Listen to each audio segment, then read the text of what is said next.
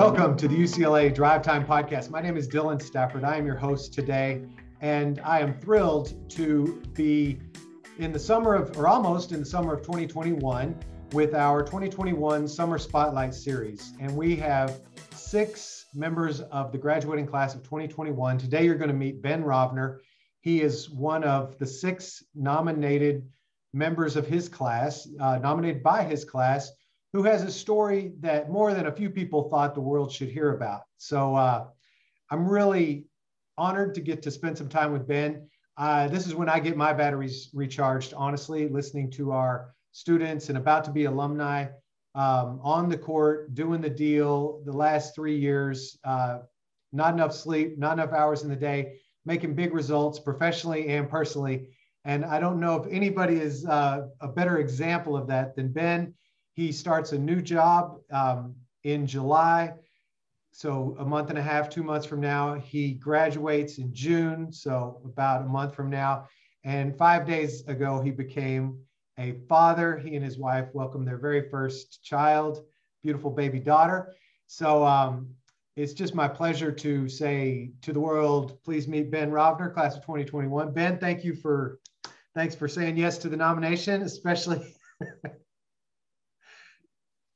at this moment in your life where you might be a tiny bit sleep deprived. Yes, I'm thrilled to be here. I'm honored to be nominated.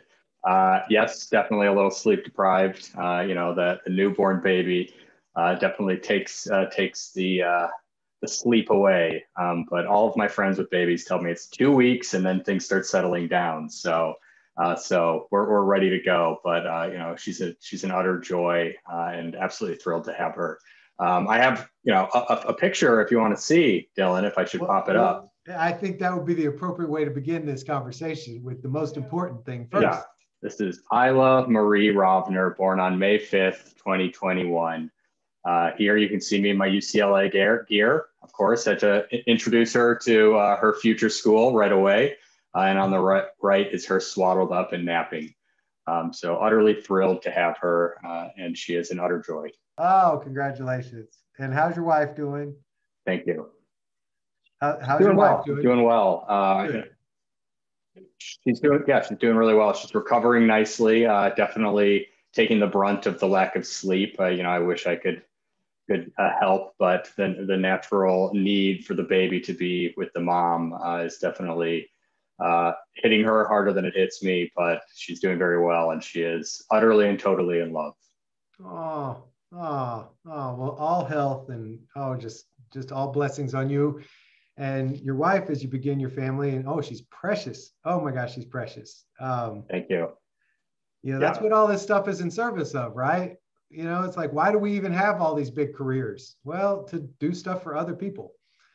And oh my goodness. Yeah. Okay. Well, so I hope you stay for the rest of the podcast because it may not get any better than a brand new baby girl. But we're gonna follow our normal format of letting Ben introduce his story to you. Who he was before Anderson, and then obviously here coming to the finish line just a month in front of graduation. What happened during Anderson, and then at the end, kind of looking ahead. So what? Now what? Where is he launching as he starts this next chapter personally, professionally? And we've got a couple of bonus questions at the end, so stay tuned for that. So I guess, this is sort of your story, Ben. So how shall we begin? Where would you like to take us first? I can start with a brief background, kind of where I came from, and probably kind of the trajectory to decide to go to Anderson. Grew up in the suburbs of Chicago. Yeah, I grew up in the suburbs of Chicago in a place called Naperville. It's one of the larger suburbs, so many people may have heard of it. Grew up with a stay-at-home mom and a lawyer father. I actually didn't even really realize business was something that you could really go into. Of course, I know people start businesses and there's large businesses out there, but my family in no way, shape, or form kind of led myself or any of my siblings. I have 2 older brothers. Any of my siblings kind of down that path. As a matter of fact, for a very long time, I thought I was going to become a doctor. Was my childhood obsession up until I was in high school, actually. Wow. And made a pretty, made a pretty intense pivot to acting of all things. I was a very, very gregarious child, and I loved to be in the spotlight and the center of attention. And so I started acting from a young age and didn't really think it was a feasible career. So avoided it, but I had really supportive parents, and they really supported me kind of pursuing that path. And so I ultimately ended up deciding to go to a theater conservatory for undergrad, which is, very unique to the MBA. But it served me really well. Oh, I'm sorry, I'm talking over you. How many of your MBA peers studied acting? Did you ever meet anybody who studied acting in undergrad? I really do not know a single one in my class. There might be one in the class below me, but I don't know if she studied acting or just pursued acting for a little bit after school. I don't know anyone that went to a conservatory. Excellent. Sorry, I didn't mean to step on your speaking. No, not at all. The conservatory was. So I ended up. Oh, great. Sorry. Yeah, at DePaul University in Chicago. A phenomenal school, really cutthroat. They actually have a cut system. I think they got rid of it, but when I was there, they only 50 people got into the conservatory. After your first year, they kick 14 people out of school.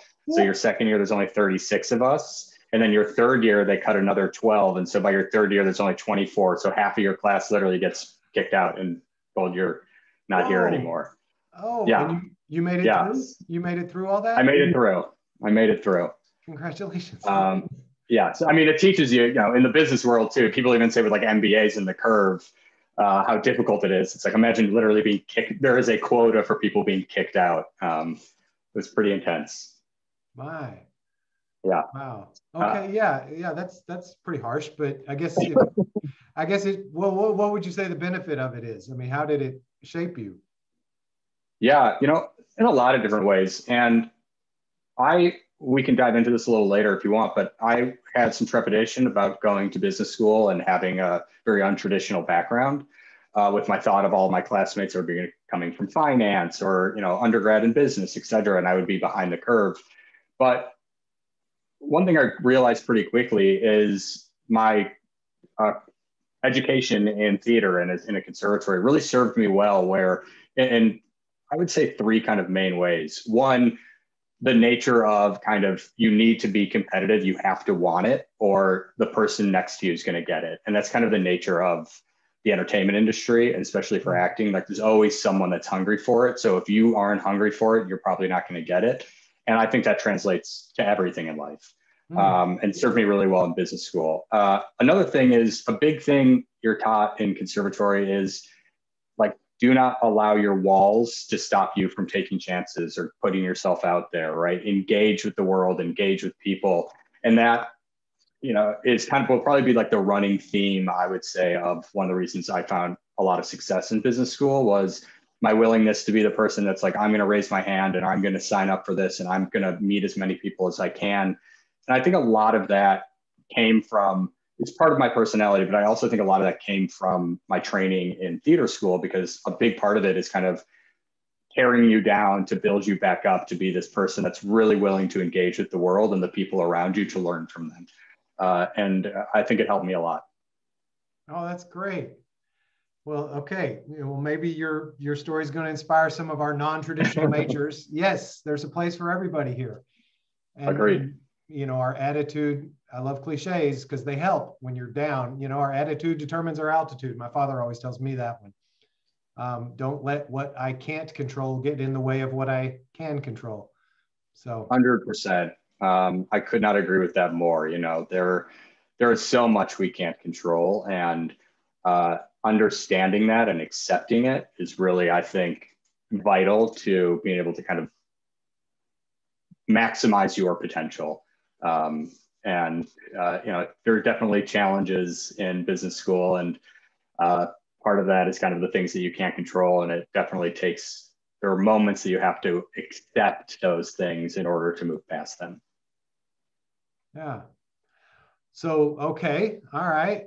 So your mom's at home, you got your brothers, Your dad's a lawyer, don't know about business, thinking about being a doctor.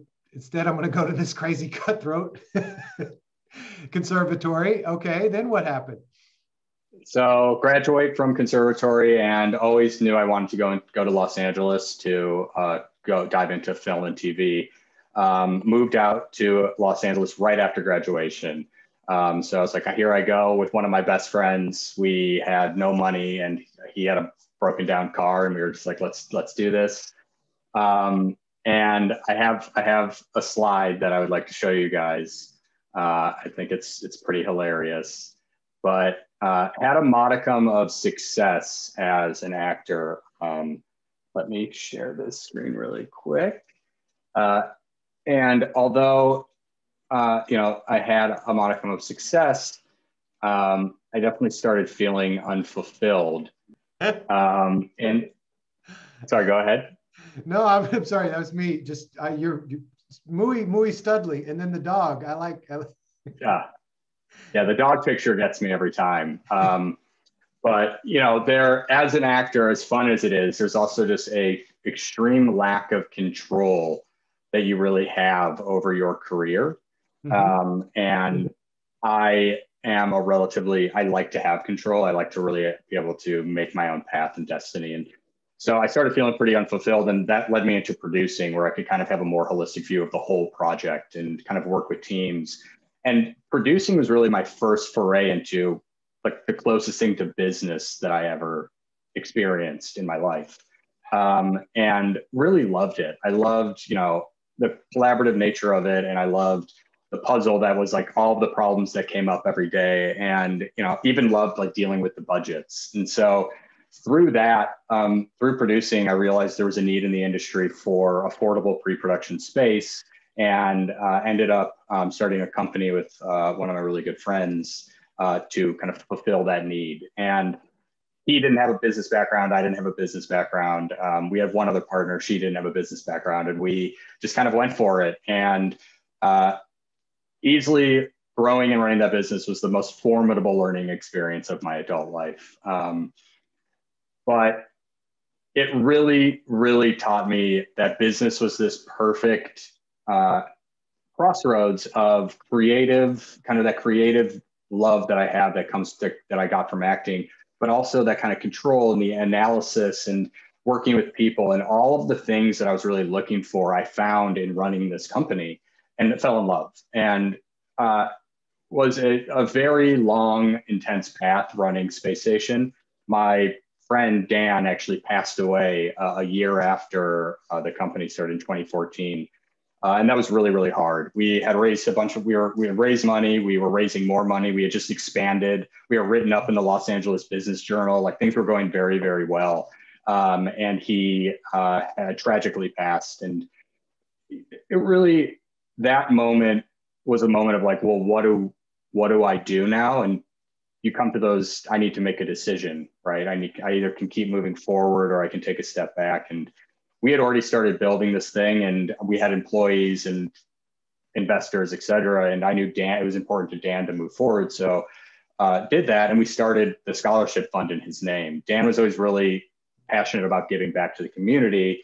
And so the way we felt we could honor his passing was the scholarship fund. And so formed this 501c3, the Dan Bliss Scholarship Fund, and raised money and had galas, et cetera. And I ran that as well. And it was really, the goal was to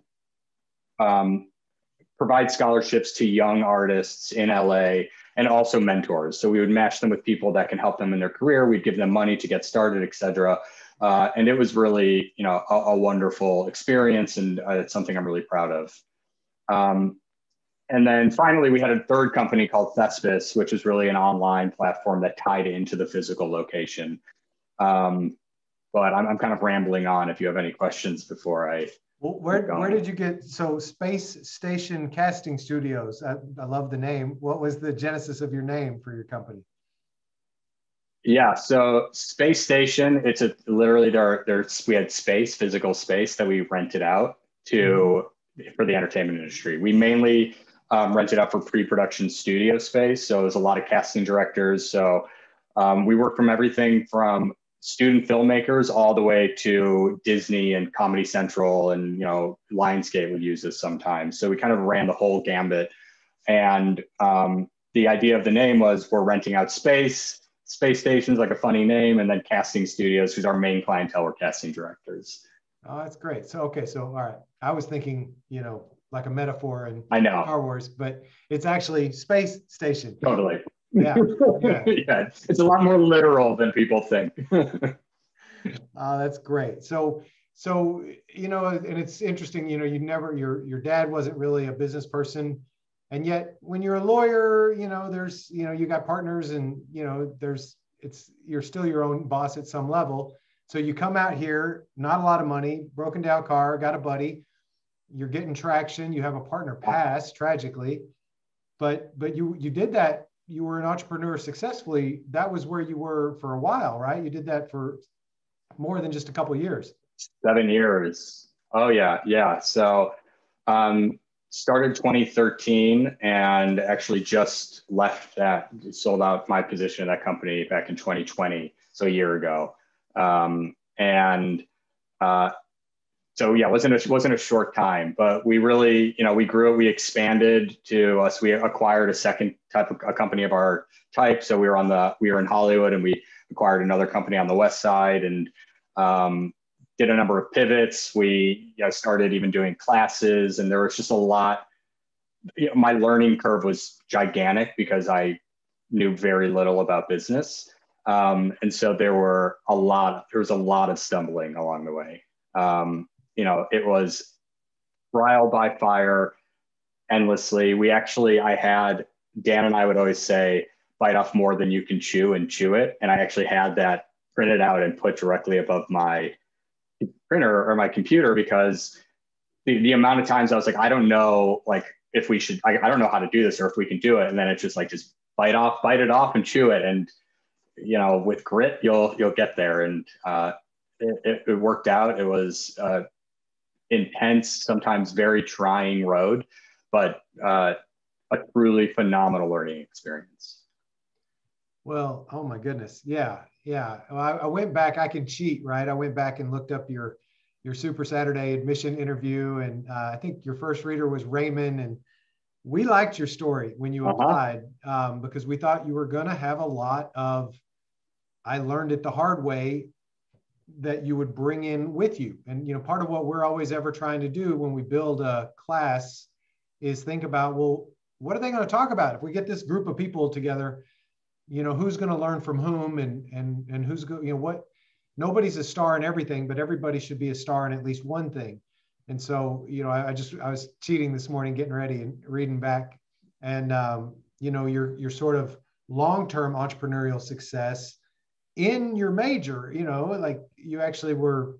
So again, maybe that's that cutthroat preparation gave you enough of the thick skin to be an entrepreneur, and deal with. Oh yeah. I mean, yeah, I think I would completely agree that I think that kind of as an actor and through the conservatory, you have to accept failure and no's constantly. I mean, as an actor, you're going on, when you're in your prime, 10 auditions a week, and you're getting no's on 10 of those auditions. And so it's just this acceptance that a no doesn't mean I'm the worst or it's over. A no, it's just like, all right, that's a no. Let's move on and try to get that yes. And that's a huge part of entrepreneurship, right?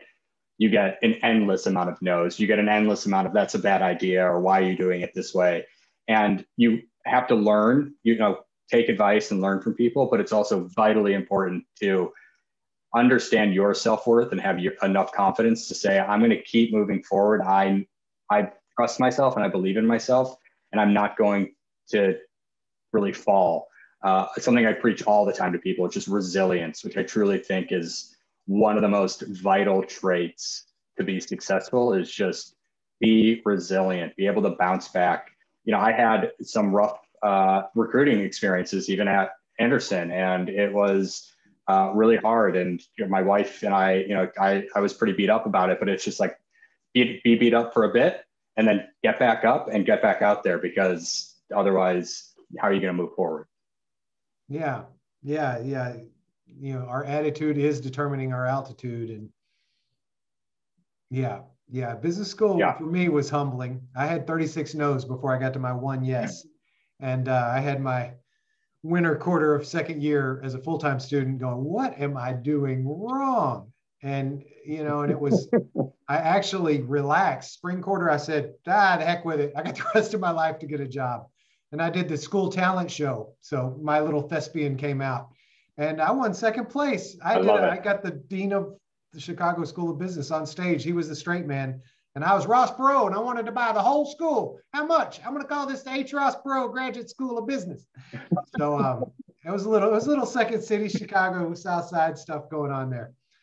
So, resilience. I love it. Well, in all of this, Ben, when is the MBA seed planted, or did it come from a mentor? You said you liked the problem solving of producing, but MBA is a big chunk of money, big chunk of effort.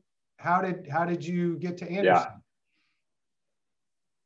Yeah. So let's see, I applied in 2018 is when I think I sent in my application. So in 2017, I was in the process of starting. I was like, I have this new company idea.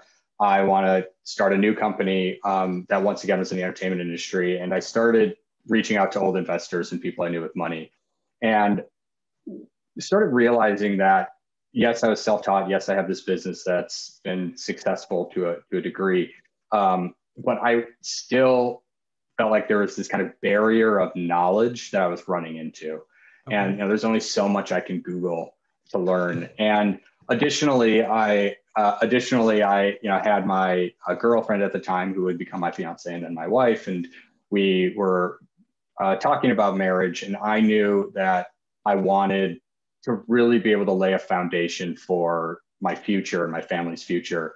That I didn't really feel that my theater conservatory undergrad and then this kind of entrepreneurial track that I'd gone onto, which was wonderful, really allowed me the stability that I wanted in order to feel comfortable starting a family. Okay. And so that really, those kind of two things, this talking to investors and realizing I still feel a little like I'm behind the knowledge curve of specifically around finance. Like that was a huge thing. I was like, I don't know how to do any of this. And then additionally is like the stability of an MBA and kind of what that offers. And so had a conversation with my girlfriend at the time, now wife, about kind of the picture I had for this and like the future. And yes, it's a huge amount of money and it's kind of intimidating to take on, but I really believed that it was the right move, and kind of with my experience and where I wanted to go, it would pay off. And I am beyond happy. Honestly, what I always say to people is I just wish I had done it sooner. There's my soundbite. Okay, we'll put that on the headline of the whole podcast. Well, anything else about your journey before business school? Any mentors or anybody else who was kind of helping you chart your path? I get it's so cool to hear you were doing business and you were realizing, wow, financial deals and term sheets, and there's a language to all that. And I'm Googling in the lobby while I wait to go ask for money. And maybe that's not the best practice. Yeah. I definitely had a mentor. He actually wrote one of my recommendation letters for my application to Anderson. A guy that I met in Chicago, phenomenal man, a guy named Jody Casola. He pretty successful real estate investor in Chicago, and met him when I was going in my undergrad, and just became a lifelong friend. And a lifelong friend and investor, and so through kind of his mentorship, and he was actually the one that I have reached out to about this new business idea. He was completely in support of me going to business school, and even like running space station, the amount of times that he was basically on speed dial of like, Joe, how do I handle this? Like, what do I do? Or what does this mean? And was just a truly, not only just a phenomenal, wonderful, giving, kind person, but just super knowledgeable and a great resource for myself and my company. And he was really kind of the main mentor. Additionally, my deceased business partner's brother has become a very successful entrepreneur. He started his own company out of college, and he has done very, very well. And so we also used him, and he's still a very close friend of mine, to bounce ideas off of, and also like how do we deal with investors and term sheets, et cetera, because he dealt with all of that. Nice. All right. Well then, and now we get to enter the picture, and we get to start to benefit from you joining the UCLA family. So you want to kind of get into some of the, I mean, it's not quite done yet. You're in your final stretch, but so what happened here? How did it go for you? Yeah. I'll start and just say it went phenomenally. I mean, it truly was an amazing experience. I learned more in a compact time than I possibly could have imagined. I created everlasting friends, some amazing mentors, and just had phenomenal experiences. And also, and we'll get into it, now have a career I'm very excited about pursuing after school. As I mentioned before, I'm not really the type of person that tends to have any imposter syndrome. I tend to try to push that away. As we kind of talked about before, I think that's more of a hindrance than anything. And so I just say like, that's not me. But that being said, going into business school, as I mentioned, I definitely was intimidated and felt that I would be behind the curve based on my lack of really, in undergrad, the only classes I didn't even take a math class. So the last time I had taken any math class was in high school. And took one sociology class. I was just in no way, shape, or form ready in my mind for business school. Took a bunch of classes online before going into school, thinking it would help. But one of the things that I really was, and I please anyone that's listening to this that has an untraditional background, take this to heart. In no way, shape, or form did I ever really feel drastically behind the curve. I didn't feel like I had a ton of catching up to do. Yes, in stats, I struggled probably a lot more than some of my friends that came from more, engineering backgrounds. And yes, in finance, I had to probably work harder than some of my classmates that came from finance. But yes, it was hard work, but I never really felt like I can't do this or this isn't something for me. And a big part of Anderson, and I really believe this, is sharing success. And when I struggled with something, there was always a classmate willing to help me. I just had to reach out. Now, I always remember, Dylan, you have that story that you told during, I believe it was LF, when you were getting your MBA about, I forget her name, but like finding your person that can really help you through the classes that you struggle with. And it's so true. Yeah. And you build a camaraderie there, and there's always something you can give too, right? It's a two-way street. And as long as that's there, you can get through it. And so truly, if you come from an untraditional background, if you were an actor for the last 10 years and decide you want to get your MBA, it's doable. And it's not only doable, but you can excel and do really well. And I believe it. So let's see, I got a little off track. So I jumped into business school. And I jumped in, in the deep end. I was like, I'm going to sign up for everything. I'm going to engage. As I mentioned before, like engaging is, I think, the most important part. I think one of the reasons I got so much out of Anderson was I tried to, anytime I had availability, I would go to something, right? Even if I was exhausted, like you're paying for this, you want to get as much out of it as you can, go and network, meet people, learn, go to events, go to speaker series. There's so much that Anderson offers. It's almost overwhelming. But especially coming from a background where I had very little knowledge of the rest of any industry outside of entertainment, I was curious. And so I would sign up for, finance seminars and econ seminars and CPG, anything, right? Anything that was out of my wheelhouse, I would go to and learn about, and I loved it. And I think that served me really well in school as well. And the last thing is, maybe I do this too much, some of my classmates might say, but raise your hand, and engage with it, get in class, be the person that is curious and it starts a conversation and engages with the professor, not only do you end up getting good relationships with your professors who can be phenomenal resources. I have some great, some professors that have become really great mentors for me. But you learn, I believe I learned a lot more because I was willing to kind of put myself out there and ask questions and be like, yeah, I don't know what the answer to this is, but I'm going to try and go for it.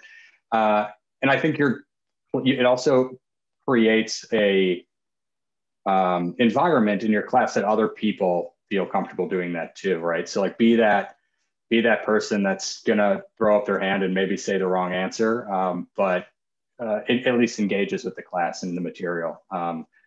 And I have loved it. It's been phenomenal. I signed up for sorry, before. No, I was just gonna, I'm thinking because our class of 2024, we record these spotlights for everybody, but specifically to welcome and greet our class of 2024.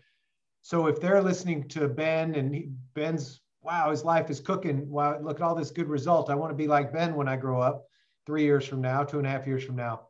Like what did involvement look like even fall quarter of year one? You were in section 4, right? You did Tuesday, Thursday? Yeah. Yeah, exactly right. So involvement. What did you join first? And what did it look like at the start? So right off the bat, I made the conscious decision, and I'm not saying this is what you should do. I made the conscious decision to only join professional clubs. I didn't join any social clubs. Oh, really? Okay. Yeah. Mainly I did that because I was like, I'll just go to happy hours and meet a lot of people and then spend the other time that I have going to kind of the professional clubs. But I joined Entrepreneurship Association, Entertainment Management, and I applied to be the external affairs director, or I forget what the exact title is, student rep, that's it, for my section. So for FEMBA Council. And those are like the 3 things that I did that I was like, I'm going to do these 3 things and I'm going to really involve myself in them. And then moving forward, I'll see kind of how I want to index more on something or reduce kind of my commitment to things. So right off the bat, joined EA and pretty early on realized there was a need for a new program, which we can get into, and pitched a whole new program and became a VP, got a VP position for that from the Entrepreneur Association, and then was elected by my classmates to be our external rep my first year in council, which council, and what we can dive into this in a little bit, but was just a really phenomenal experience. The access you get to admin and faculty and just the bonds you create with the other classmates in council is worth it. I would say most people should be able to find the time. FEMBAs have, crazy schedules, everyone does. So definitely I think council is one of the key ways to get involved. And no joke, my best friends coming out of business school were served on council with me. And so those are kind of the ways I got involved. Additionally, just going to literally my wife would make fun of me and be like, you're really going to happy hour again? And I was like, I have to. It's networking. So, going out there and meeting all your classmates. Everyone is from such unique backgrounds and it's such interesting stories. You learn a lot engaging with them. And it helps a lot, because then once you find out that person X is great in finance and you're not, you know who to call. So, and you were married before, because you said it was your girlfriend, fiance, and now wife. Were you married before FEMBA or during? Yeah, so we got engaged before I got accepted to business school. What's funny is I told my wife, who's an architect, hey, I'm my girlfriend at the time, I'm really thinking of going to business school. And she was like, oh, okay, yeah, we talked about it. And next thing I know, she's like, I think I'm gonna go get my PhD, applies to UCLA to get her PhD, gets into UCLA before I even get an acceptance letter from business school. And I was like, wow, you did that so much faster than I did. And so hilarious. So we ended up starting at UCLA at the same time. We were already engaged by the time we were going to start. And so we decided to do a courthouse wedding the summer before starting school. And then we had our actual full wedding the following summer. We just felt like for taxes and health insurance, et cetera, it'd be easier to just get married get that off the table and then have just a big celebration going into my second year. Oh my, wow. Okay, so your life was exploding when you walked in the door, and now it's exploding as you get ready to graduate. Okay, I'm noticing a theme here. I'm noticing a trend. I have a really, one of my best friends in the world that always makes jokes that, like, if my wife and I are very similar in this way, it's like when the Rovners do it, they do it as hard as you possibly can. It's like, we're just going to quit everything. She was working at an architect firm, and she's like, we both quit our, I stayed working at my firm for 2 years, but she quit her job and went get her PhD. And we were like, we're going to go for it. Wow. And what's her field? It's the right move. What is her field? Architecture? Architecture history. So she really dives into, and she really focuses on Los Angeles area too. So it's fascinating. She can tell you so much information about LA area that you never knew. That is unbelievable. She's a pretty fun, all while now having a baby and working on her dissertation. So anytime I say I'm tired, I have no excuses. Oh my God, you guys are, what a couple. Okay. All right.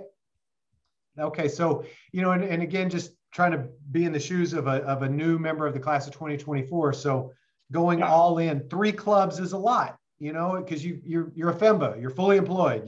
You've got friends and family, you've got a career. And, I always think the best metaphor for FEMBA is it's not part-time MBA. That's the wrong, it's a moonlighting MBA.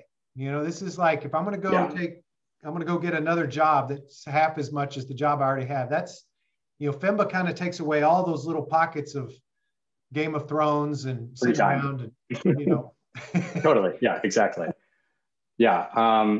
Very much. I mean, that's the huge thing. When you decide to go down this path, part of the decision is like, what can I cut out of my life in order to fit this in?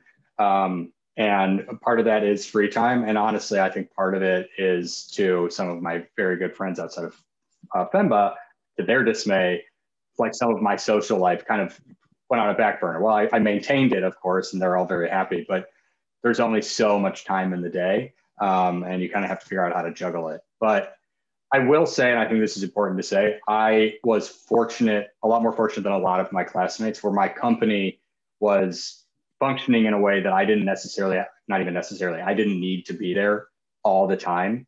So as long as I really had my phone by me and could answer emails and calls, like I had to tell professors sometimes, like, hey, if I have to run out of the class, there's a meltdown happening in my company right now, I may get a phone call. And that happened a few times, and professors are always really wonderful about it. But because I had that flexibility that, often traditional jobs don't allow, I was able to engage with Anderson in even more, like, I would go to things at 7 a.m. or 8, there's nothing at 7 a.m. I don't know why I said that, at 11 a.m. on a Wednesday. Right. So I think that it's worth saying that I kind of had the luxury of having a very flexible schedule. So I could engage even more than probably the traditional student does. Well, and you were living in LA County. So, a third of our students live outside. I was very close.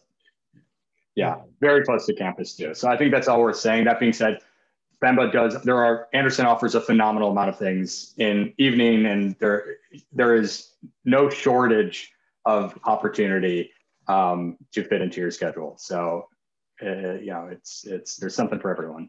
Well, and how about, again, this is, but for our entering students, of course, they're kind of where my focus is, but for all of us, because we're all learning how to participate, let's all be CEO of our own life.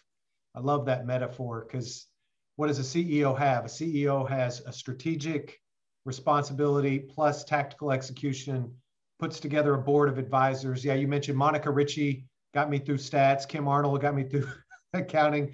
Those are real human beings. I still keep up with Kim. I've lost touch with Monica. Oh yeah. But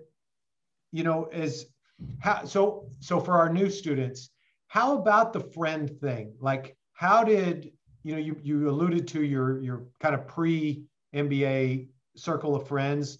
Your fiance is becoming your wife between first summer and second summer. Like, did you try to overlap my pre-MBA friend circle with my new MBA friend circle?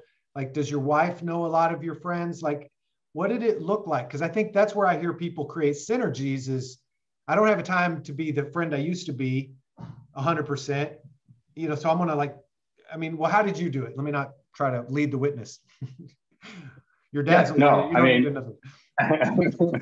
Let me call my dad on you, Dylan. Yeah, I think you're right. I mean, I think creating synergies is in business speak, we can say that is what we did. You know, even when we got married going into second year, there were some of my classmates, MBA classmates, came to the wedding, and all of my pre-MBA friends were there as well. And so, you know, there are definitely I have close pre-MBA friends that now are acquaintances, and for some of them even friends with my MBA friends. So that world is definitely mixable. Of course, you're right. You tend to be drawn to your friends, tend to be friends with your other friends. That's how your circles work. And I will say, kind of along the lines of what you were saying, kind of create your board of directors or advisors in life. I completely agree with that as well. You know, some of my best friends, from business school, one of the reasons that I think we kind of went down that path is we each saw strengths and weaknesses in each other that could help fill gaps that we were maybe missing in classes or in projects that we wanted to do together, or even BCO. A lot of them were on my BCO team. And that kind of filling those gaps end up turning into very strong, really, really wonderful friendships that I am positive will last, you know, far, far past business school. But to your point, yes, I definitely think there's opportunity to mix and mingle all of your friends. We've done it plenty. And that's a beautiful testament, just that, you know, because you had your courthouse wedding the summer before school started, and then you had your more social wedding the summer after your first year. And so after 3/4 of business school, there were people that you were willing to share your wedding with. You know, that's, yeah. I mean, because I think sometimes people don't really think I'm serious when I say, you know, these handshakes to hugs, right? It's a handshake on the first day of Leadership Foundations, but when we get to commencement, you know, it's hugging and crying. Totally. It's not, I think people have stereotypes about business. Business is calculating and methodical and, you know, set personality to the side. Not everyone has that, but some people have that possible perception. And that's not been my experience. Businesses are made up of human beings. And yeah, they're making big decisions that have big impact and, you know, are serious and have import, but they're still human beings on the other side of that table. And you know, I love Professor Foster, who used to run the Global Access Program for so many years, you know, said, because he was a president with Xerox, and, you know, 3 things you're always asking over and over and over: who are you, where are you going, and can I trust you? And he said, you know, that's basically that, you know, do that for 40 years and you just had a career. You know? Yeah, I think that's totally true. I agree. Yeah, I mean, I think you put it perfectly. It's the fact that my wife and I were not only willing, but wanted some of my cohort after 3/4 to be at our wedding really says how quickly you become with some of your cohort, and for, you know, us maintain those relationships for long term. Where'd you get married? Oh, I'm just curious. Where was your wedding? No, you're fine. So our wedding we actually did almost an entire DIY wedding. My wife, being an architect, is very, very good with all of these things. And we were fortunate enough as well we have close friends that have a very, very lovely home, and they but they allowed us to use their house and very lovely backyard to have our wedding. So it was good. We actually used UCLA Music School undergrads for our band. Oh, yeah.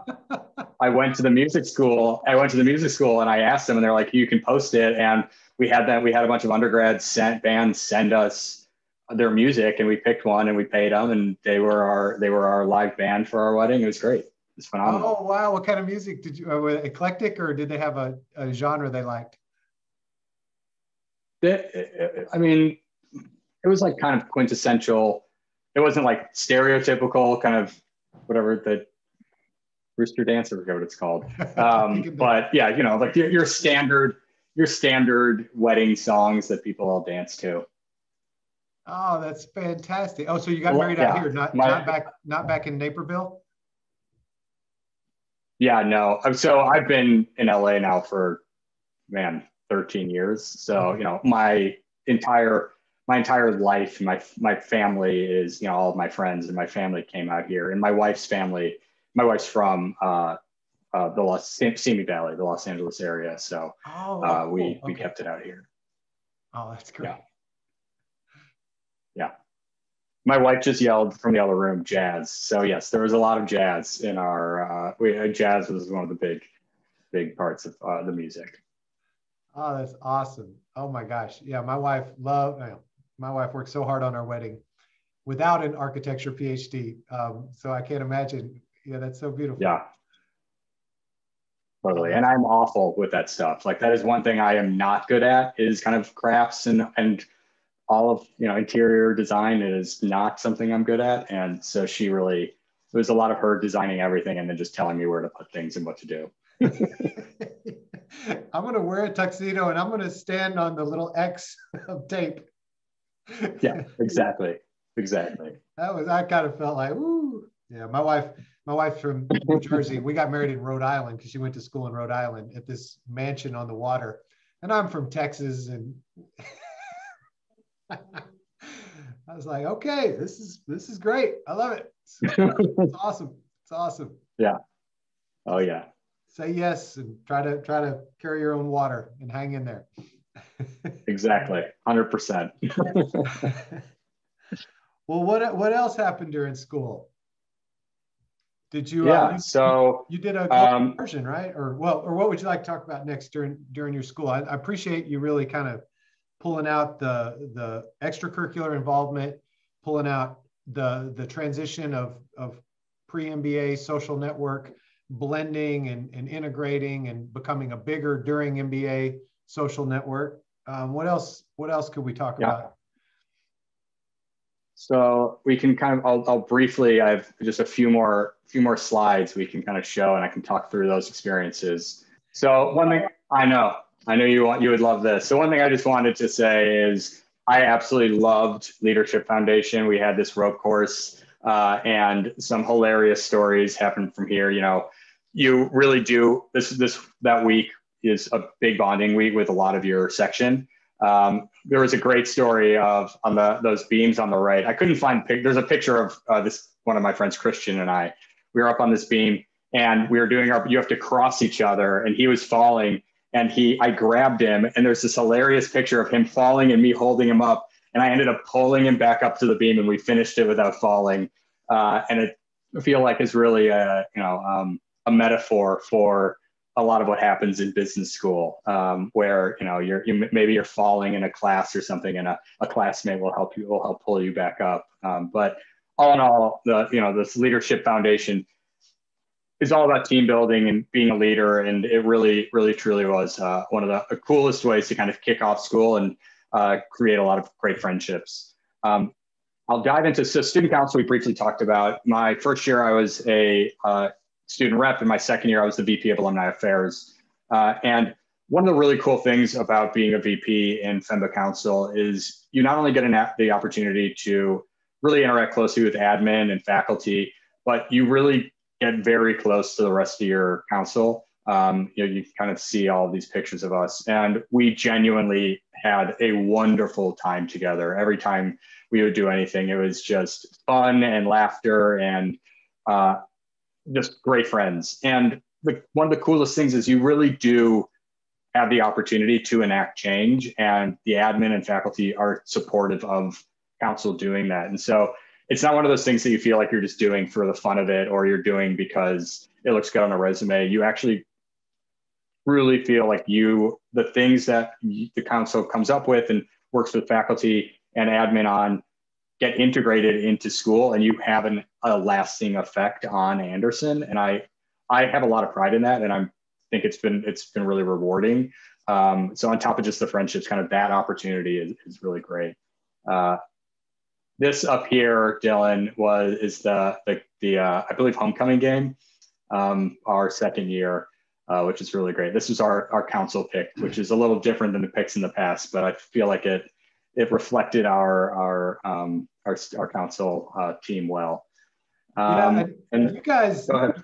Oh, just between your 2021 leadership cadre and the 2020 with Throng and that crew, I mean, you guys really, it was neat how your classes both bonded and I mean, you were both going through COVID last year into this year. And yeah, this is just so many, I mean, like here's basically, I see everybody except Derek and Maxine. So of the summer spotlight series, you know, here there's Megan, there's you, and there's James, and and Arun. Oh, yeah. So there's 4 of the 6 in that picture, plus some of our interviews from last year with Throng and Darcy and everybody.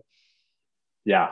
I mean, I think it kind of continues along that path of like engage. And one of the big things is if you're on, you know, the board and council, you're probably inherently someone that really wants to engage with the school. It's truly was a wonderful experience. Highly recommend getting involved in council. And fingers crossed on the Rose Bowl. We're going to try to go to LSU. I mean, you know, COVID, LA County rules, but the Rose Bowl wants to sell tickets. We have first dibs on that real estate because they love us now because we've gone to Oklahoma and Cincinnati and Texas A&M. We're their like prime candidate. They want a lot more of what we've been doing with our big Rose Bowl events. So we've had the initial meetings and, you know, fingers crossed that we're going to pull it off. We can only hope. That'll be really amazing. I'll be there. I think people are so ready. Let's just, come on, let's have some normalcy, please. Totally. So then another thing I wanted to bring up, and you mentioned this, was I was fortunate enough to go on a global immersion before the pandemic hit, which canceled all of them. Went to Finland and Sweden. You can actually see my wife joined us. You can see her right there. And this was another amazing experience. We spent, I think the total trip is 5 days. My wife and I actually bookended the trip at the beginning and the end. And so spent about 2 weeks in Scandinavia. But if you have an opportunity to go on a global immersion, I'm assuming they'll be back by then, assuming travel opens up. Truly one of those unique experiences that Anderson offers that not only do, once again, you create these really great friendships with the people that are traveling with you, you get to experience different cultures and also the companies and kind of who you get to meet on these immersions is pretty amazing. I mean, we went to Rovio. We met one of the top execs at Spotify in Sweden, in Stockholm. You know, it's really cool who Anderson allows us to have access to and who we can have these really frank and great conversations with. And you learn an endless amount from having those conversations. And so truly was a great experience. You see, here's James down there again. I see lots of faces. Oh, and I'm so glad your wife got to go because that's such a, you know, for those of you, who are going to come to school here in the future, you know, the global immersions, Lucy Allard, her team, you know, as soon as we start to get the green light, we're going to be going again for your class in the class of 20. They're holding alumni seats for people who, you know, didn't get to go these last 4 quarters. Awesome. They're going to try. I mean, you know, we want people to participate because for some people it really was like, that's part of why I chose Anderson. We invented these things. We're good at them. I'm so glad you got to go beforehand and that your wife got to go with you because that, for those of you listening, that's one of the ways you can say thank you to your husband, your wife, your significant other, you know, your sister, your brother. You know, you can bring a life partner. They don't necessarily go to all the classes, but they can, you know, they can shop, they can do cultural. I mean, there's a lot of stuff they can do. She loved it. She, you know, especially in Scandinavia, you can bike everywhere. And we would get back from, you know, a day of going to these meetings, et cetera. And I'd get back to the hotel and she'd be like, I biked 25 miles throughout Stockholm today. It's like, oh, wow. And so, really was a phenomenal experience, worth every, you know, penny and all the time. You know, it was a lot of work, but a great class, and I highly recommend the global immersion. Oh, very good. Was that Professor? Is that Professor Abe? Was that? Yes, it is Abe. Was just a wonderful professor to have on that trip too. Really just a great experience all around. Oh, excellent. Oh, he's a great guy. Yeah. Yeah. He's an institution within Anderson. He's been around a long time. He knows, he's just built a lot of the infrastructure in the background with the global immersions. He's a real contributing entrepreneurial spirit himself. Yeah. He's phenomenal, super knowledgeable too. I mean, we had some great conversations with him, and just the knowledge in that man's head is pretty remarkable. Excellent.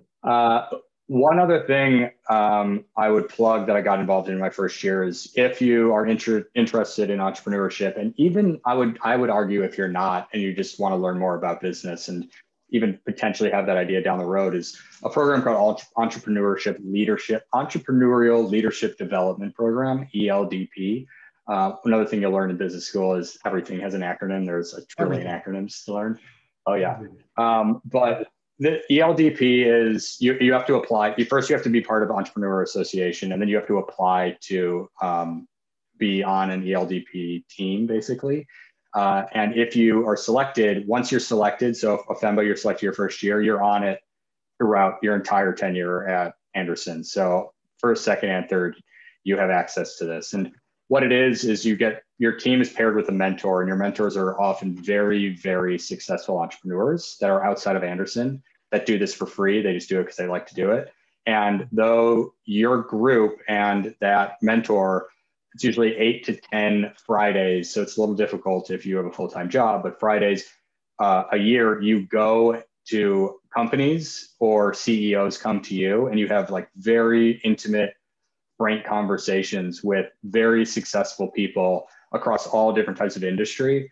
And then the second half of the day is kind of, as the cohort, having lunch and really talking about what you learned and what your experience, and it even gets to in personal challenges and struggles you're having in business or in your life that the cohort can really help you with. And it's been an amazing experience, and something I cannot couch strongly enough.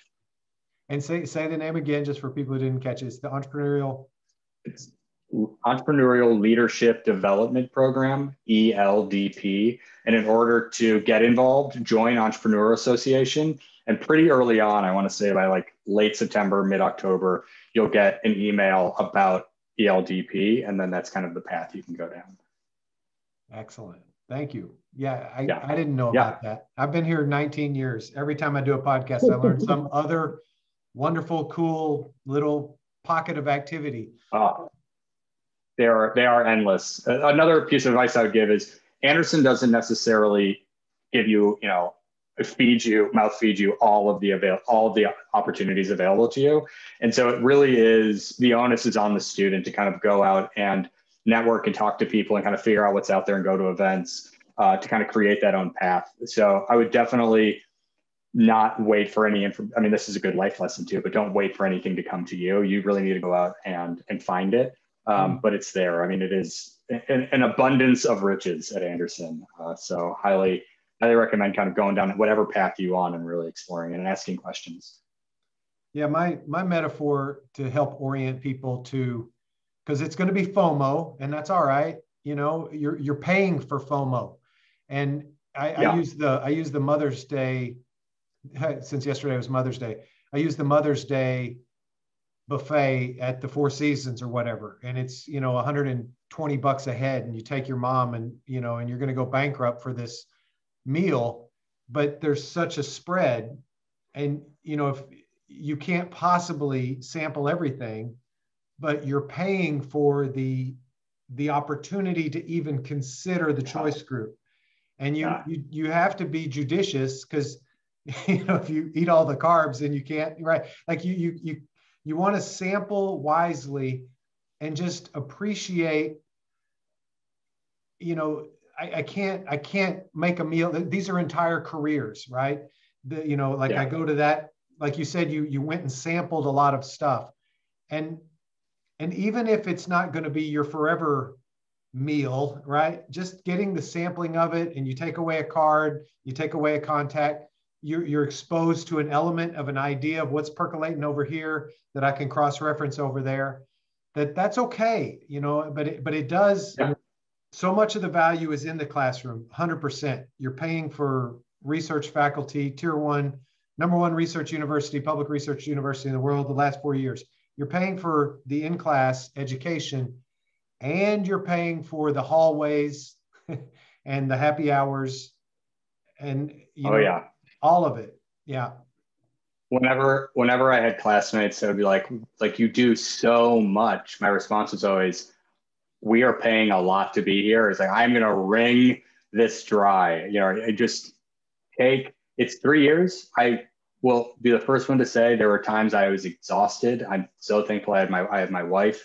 You know, I will be honest and say there were a few breakdowns over the last 3 years of just like, you take on so much and you're just like, I'm underwater. But looking back on it, it was always worth it, because all of those experiences I learned from it. I figured out what I want to do. I had zero idea going into business school. I didn't even know what a management consultant was. Never even heard of that. And now I'm going into management consulting. And, you know, the reason I could go down that path was I jumped into school and was like, I'm going to explore every nook and cranny of this. And then once I try something, if I'm like, okay, that was cool. That was great. I tried it. As you kind of said, I tried the cod and I didn't really care for the cod. So I'm not going to try the cod again. Now I'm going to go over to the salmon, you know. And I think your first year, depending on kind of how your life works, your first year of your second year as a FEMBA, one of the joys of being a FEMBA, you're there for 3 years instead of 2, like the full time. So you can really do that first or second year and then use that third year or that second year to really hone in on what you want, which is really what I did. I kind of went all in first year. Second year was a lot more focused for me. And then third year, I allowed things to be a lot kind of calmer for me because I kind of knew the path I wanted to go on. I'd already kind of really attacked school really hard the first 2 years, which allowed my third year to be a lot more relaxed and really kind of be able to enjoy my final year at Anderson. Granted, it was during a pandemic, which there's some problems in it, but it is what it is. Well, two things I want to tease out, if you would be so generous. You know, one is about you did have some breakdowns. There were moments where things, get overwhelming. Definitely that. I'd love to hear a little bit about, not like how do you get through that and maybe your lessons that could benefit others. That's number one. Number two is to go from not knowing what management consulting is to walking out of the door at BCG. So there are going to be people listening who are like, well, tell me more about that, right? Did you do on-campus recruiting? But yeah. So the first one, because FEMBA, I think MBA breakdowns are a unique kind of breakdown because it's only a breakdown because you chose to be here, right? All your friends who are still sitting at home eating potato chips are not having the problems you're having, but you're having, my MBA was stressful. It was not the happiest time of my life.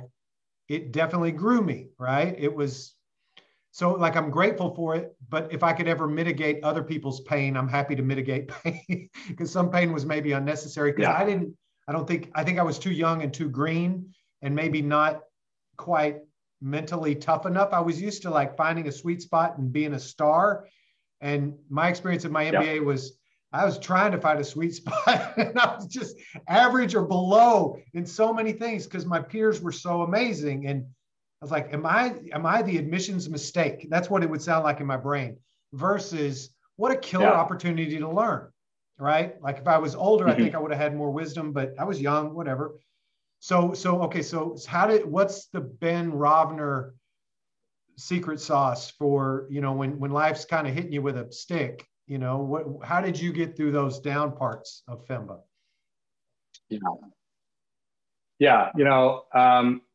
Yes, it's funny because it is definitely a chosen stress. And even more so, I had to talk to a career counselor about the fact that I realized, and I think this is a life problem of mine, I tend to say yes to everything. And when you say yes to everything, when you say yes to everything, suddenly everything suffers a little bit. And also being the type of person that I want to put 110% into everything I do. And I want to, be the best I possibly can be. And I want everyone that worked with me to walk away and be like, wow, Ben was really great. When that started suffering, that's when I kind of started having these breakdowns of like, I've said yes to a million things. I can't give my all to any of them because I'm exhausted and things are falling apart. And that realization, which don't really think I ever really had in life fully, was, I think, a really big growth moment for me. And I had, some great conversations with the career counselors about kind of how do I learn from this and how do I actually act on that moving forward and not just keep saying yes. And then to kind of talk about how I dealt with it this is so cliche. And I'm going to, when it's something that's said at Anderson all the time is growth mindset. And the idea of like growth mindset, initially I was like, shut up. Like, I don't want to hear about growth mindset. But the reality is, and now my wife gets angry with me because I constantly say growth mindset, because it's true. It's like, what if it doesn't kill you? You might be completely stressed out. You might be like, I made the worst possible decisions by doing 1,000 things. I am a full component about have your breakdown, like allow yourself to be in utter disarray, and then pick yourself back up and go, all right, what can I learn from this to not do this again? And it also kind of goes back to that thing we were talking about earlier about resilience, right? It's not terminal. Like, I'm not going to be taking a million things on it in business school for the rest of my life. This is a moment in time. Yes, it's extremely stressful. I will get through it. I will do the best I possibly can do. And I will then kind of do a postmortem, which, we do in business all the time. But I think in life, it's really important to do those postmortems as well of, why did I have this breakdown? Like, why was it so stressful? Why was it not sustainable? Like, something that I talk about with my wife a lot is we have to think about what is sustainable, not like, what do we want to just do right now? And that's another thing I really learned in business school is, if I'm thinking about not the short term, I'm thinking about the long term. I'm thinking about what do I want to be in 2, 5, 10, 20, 30 years? How do I sustain to that point? Like, how do I sustain through that whole experience? And when I kind of had those breakdowns, that's those moments of like, this isn't sustainable. So in the future, how do I set myself up to ensure that whatever I'm doing, that is sustainable? And so I'm avoiding falling apart and being like, I can't do the 10,000 things I said yes to. Yeah. Thank you. It just, because it would be easy to look at your, beautiful life and your brand new daughter and your walk out the door outcome and think, oh, well, he must just have better genes than me, but right. Like, you're a human being on the court, learning, trying, growing, growth mindset, cliche though it may be. Now you can't not say it to your wife. Yes, we become quite annoying with our jargon. It is hilariously true. My friends make fun of me too for it. Like, you go into business school thinking you're not going to do it, and by the time you exit, you're saying all of the business school jargon. Everything's in acronyms. It's hilarious how it happens. It's true. This is a good segue into kind of the consulting topic, if you want to go into that. Please. So as I mentioned, I never heard of management consulting, didn't know it was a thing going into business school. Going into school, you take this career leader, which is like an assessment of where you would best fit in your career as like a future career. And in no way, shape, or form is it the gospel. Like, it's just informative of how this thing views you. And what's funny is when I took it, the very, very top was management consultant. And I called my dad and I was like, Dad, career leader says I should be a management consultant. It sounds like a pretty cool job. I don't know that much about it. And his response was, you don't want to do that. And I was like, why not? And he's like, it's like a grind. It's, thankless, all this stuff. And I was like, oh, all right. And I kind of, honestly, I was like, okay, well, I put it on the back of my mind because a big part of me thought I was going to go to business school and continue down entrepreneurship and just start a new company with classmates or however. Like, I thought I was just going to continue down the entrepreneurial path. And then my first year in council, as a FEMBA council, as a matter of fact, one of the classmates above me, Sean Lee, was pursuing consulting. And he was working closely with me because I was under him as a rep. And he talked to me once. He was like, getting to know you, I really do think like, you should look at consulting. It sounds like something you'd be really interested in. It seems like it fits your personality well. And so I started diving into it and kind of talking to professors about it and doing some research, and thought, oh, this does sound kind of up my alley. And really, I got really interested in it. So fast forward to second year, in order to kind of go through the recruiting track, and everyone that goes to Anderson will learn this, you have to go into on-campus recruiting and take these separate classes to really understand the process of it all, et cetera. So I did that. And my first year did on-campus recruiting because I thought I might recruit. And then second year to go into consulting, it's like a very, very competitive and difficult on-campus recruiting path. And you do like these casing, and it's a whole thing. And the summer going into it, I was like, that's what I'm going to do. I joined one of my good buddies, also from council, Devin Co. Also was going down that path. Luke as well, who's on council with me. And so we kind of all went down this path together, and we're like, we're gonna go for it. And after doing a bunch of research on these firms, I was like, oh, this is everything I want. Like, it's a constant challenge. I can learn about, one of the things I loved about business school is diving into all these different industry I don't know about. I love strategy class, and I realized, oh, I can make a career out of exploring new industries, learning about things I don't know, and then using that creative side of me to kind of come up with a solution of how to solve it, and get paid to do it. Like, that sounds like heaven. Like, let's go for it. And so, I jumped into the consulting recruiting path, and I did exactly what they tell you not to do. And I got obsessed with Boston Consulting Group. And you're hit over the head with, do not put all your eggs in one basket. Like, really go out there, and, any consulting job's a good job. All the firms are great. Just like, go for it. And yes, I talked to a lot of the firms, and I did go for it, but I was very gung-ho for BCG. And I got to second round with BCG, which I was really excited about. And then I didn't get an internship offer. And this harps back to one of those things of like resilience, right? So didn't get an internship offer from BCG. There was one other firm that I thought I had a chance with, and didn't get an internship offer from them. And so now I'm entering my summer without an internship offer. And that's a pretty hard thing to come back from if you want to go down the consulting path. And we were talking about breakdowns. This period of my MBA, I was doing a million things. I was casing all the time. I put a lot of time and energy into it, like an obscene amount, because I wanted it and I didn't get it. And that was a pretty hard pill to swallow. But took my time to have a kind of a breakdown, and then said, I got to keep going and trying this. Saw another firm was recruiting still for internships. They're kind of off-cycle recruiting for internships, another consulting firm. Applied. Got to second rounds with them. The day before my second round, which was in April, got canceled because of the pandemic. Wow. Okay. So yeah.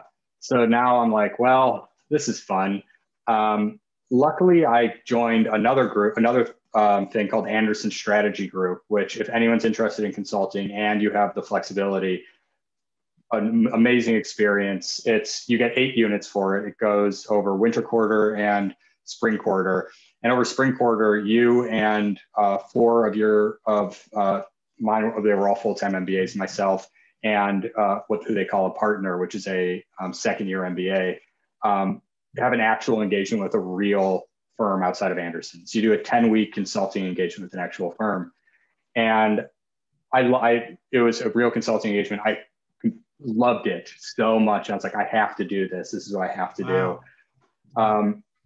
Didn't have an internship though, but our client loved us and they wanted us to keep working with us. So we actually, two of the full-time MBAs created their own LLC, and I became basically like the consultant lead. And we did engagements for this client outside of Anderson from June of last year up until February of this year. So we did 5 engagements. I led all of them, and we just pulled Anderson classmates to be like the consultants. And everyone got paid. It was great. And so, wow.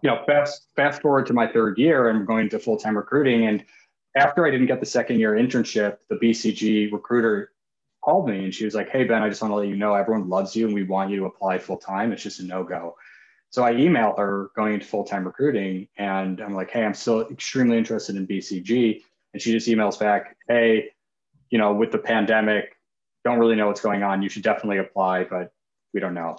Yeah. So apply, and I don't hear anything. And, it was super bummed, but resilience, keep moving forward, a big thing. But all of those cliches, they're true, but just keep pushing forward. I'm a strong believer in it. It'll work out. And then out of the blue, the recruiter emails me and was like, hey, we're finally hiring again. And this was February.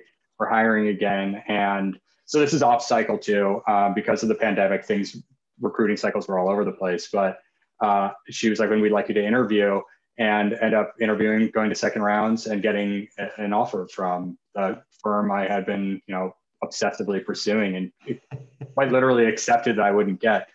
And what's funny, when the partner called me, told me, I'll be honest and say I shed some tears. I was very, very happy. And I said to the partner, I was like, I don't think you realize how much I wanted this. And he said to me, he was like, it actually came up in our conversation about you. So I think that the takeaway there is, and this is something I've been saying to first and second years that are going down, this is like, don't be shy about your passion for something, right? Like, people want people that are excited and are passionate, and show that. And I was never embarrassed in any conversation to kind of talk about how excited I was about the firm. And I did a lot of research on it, which of course is important. And I think one of the reasons I did finally end up getting hired is I was never shy about, like, this is the firm I want to be at. This is why I want to be at this firm. This is why I'm excited about this firm, to everyone I could talk to. And it paid off. But all that being said, I fell a lot getting there, right? There were a lot of stumbles, and a lot of times I could have thrown my hands in the air and been like, I can't do this. Like, this isn't for me. And I didn't. And, now I'm going to what I would argue is the best consulting firm out there. But couldn't be more thrilled. And I think it's, all of the work and all of the energy I put into business school, this is kind of the payoff that I was aiming for and I wanted, and I was able to capture, in no small part to just the amazing support system that Anderson offers you. And from both a education standpoint, but from like a social and learning and leadership standpoint, all of that, culminated to me kind of getting this dream job that I'm utterly thrilled and, cannot wait to start. Well, that's a cherry on top for sure. And thanks for contextualizing it, right? Because it's easy to kind of get bamboozled with the cash and prizes, because all schools are going to put their stars on their website, and in a place like UCLA, we have a lot of stars, but there's work that went into those stars becoming able to shine. You don't just wake up and roll out of bed and get these type of things. This is the culmination of, you could say 3 years, you could say 14 years, right? It goes back to the conservancy and making your cuts. And, job interviewing is like trying out, it's an audition, right? Do I fit the role? Do I fit the part? Can they envision me in the part? And if I'm in the part, will I light up the part more than the other people they have to choose from, right? And I just love your, resiliency, and, I respect imposter syndrome. I have my versions of it all the time, but I loved your perspective of, it's like, that's not for me. I'm not going to go there, because all of us at some point, whatever ism we're working through, I heard one the other day, there's baldism. No bald person has been elected president since the era of television, right? Not to diminish anybody's pathway or journey, but the human experience is going to put obstacles in our path. If there's something I want to go for and it's worth getting, other people are going to want it also. And why would life respond to me? And maybe effort plus, talent, all that stuff, and training and education and right place at the right time and who and you got to do the work, right? Some sort of secret sauce out of all of that. And I think your story, generously told, I love the cash and prizes, oh my God, your daughter's beautiful. Wow. Your wife gets you and some stability different than the serial entrepreneur Hollywood model. Our husband's going to work a lot. Your dad's concern, you're going to be factoring for that. But all these firms, you work hard, but COVID's also transforming everything. And I mean, management consultants have been reinventing modern work for 40 years anyway, because they are really they're the Gandalfs of the modern economy, walking around, looking and seeing, peering behind corners. And like you said, your creativity, like walk into a new industry, but then let your creativity engage to see how you could suggest solutions that the incumbents, they're so in the forest, they can't see the trees, right? And you're going to come in with, BCG, you're going to have frameworks and a method, and you're going to, you're not going to, oh shucks, I think, you're going to have a path, but it's still going to require that creativity. And everything I've heard about how you've lived your life, it's like, oh yeah, and even your resiliency, and you're ignoring the coaches, don't fall in love with one client. I'm doing a little summary here, but there's so many good things. So I'm taking the moment to summarize, just because if you're new, I want everybody, I want your 2021 friends, to be proud of who they nominated. I want your wife and dad, and mom, I want everybody to hear this interview, but specifically, if I could make the world a slightly better place, if people who follow in your footsteps can go, oh, okay, he did it. He got dinged and binged, and, it wasn't just a linear pathway. And no way, shape, or form.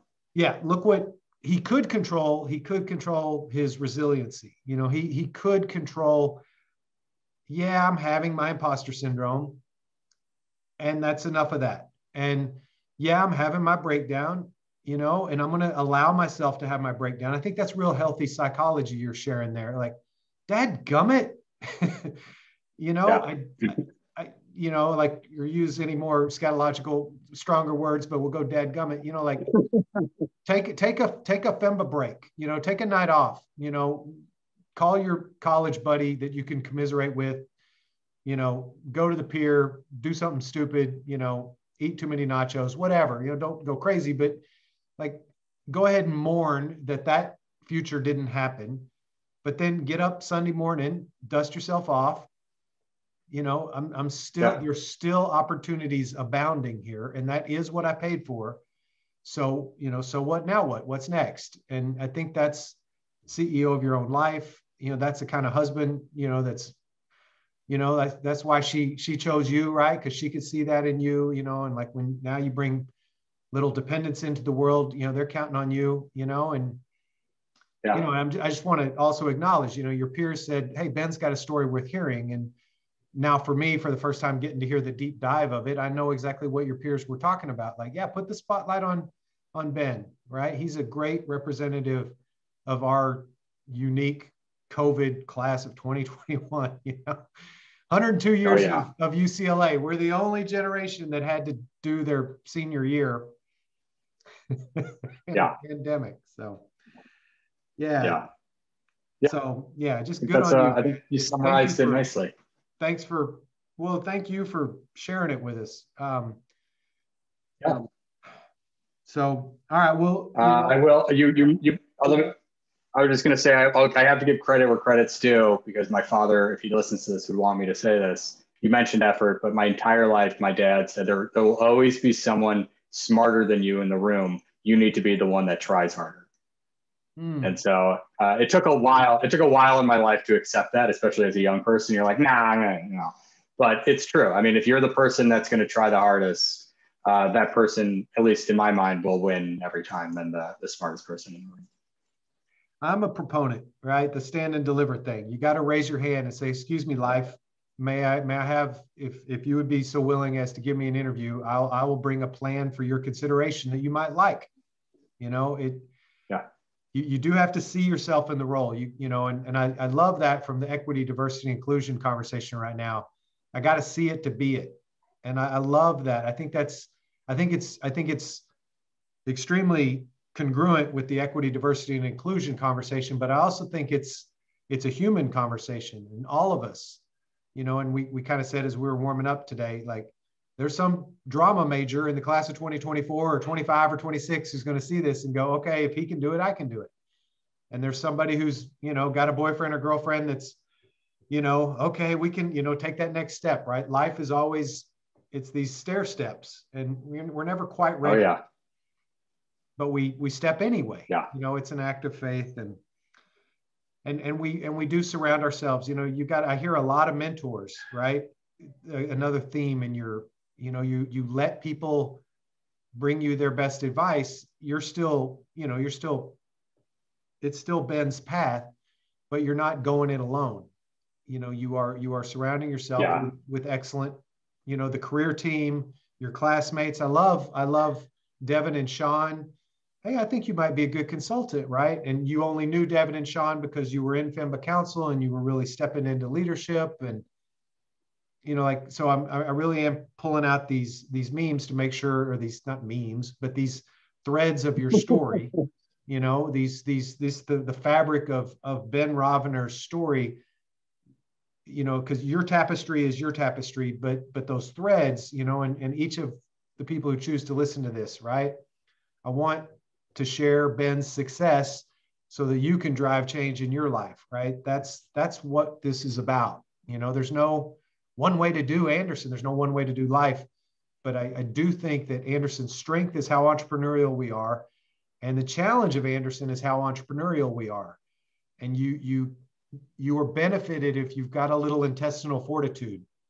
Don't let the FOMO, try for stuff. And if you overextend, back off a little bit. If you underextend, get back in the boat. It's that sweet spot management, and I love God, you said a lot. I love the theme of sustainability, and now sustainability in a marriage, with, I'm going to get off a clip. The daughter. Those are grown up conversations. And when you are CEO of your life, you never want to sacrifice your family life. The goal is not to be CEO and 3 times divorced. That's not a great goal. But the goal is not to be married and poor, right? Like there's a sweet spot. And then kids just spell love TIME, right? And you're going to have a lot of pulls on your time when you're CEO of your life. So I think what I love about the challenge that I continually witness students at Anderson voluntarily put themselves through is they voluntarily sign themselves up for this too much. It's just too much. There aren't enough hours in the day